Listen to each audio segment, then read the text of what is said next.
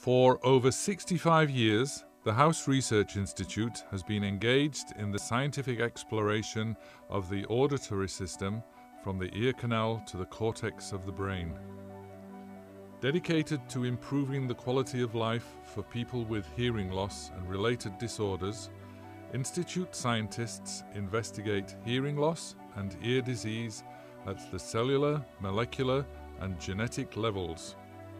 Research milestones consisted of the first cochlear implant system, first digital hearing aid, and first auditory brainstem implant. Current research efforts include hair cell regeneration, ear infections, neural tumors, Meniere's disease, and tinnitus.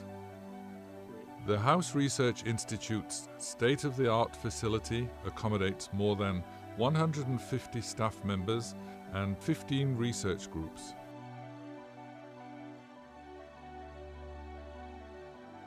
The Institute shares its knowledge with the scientific and medical communities as well as the general public through their education and outreach programs.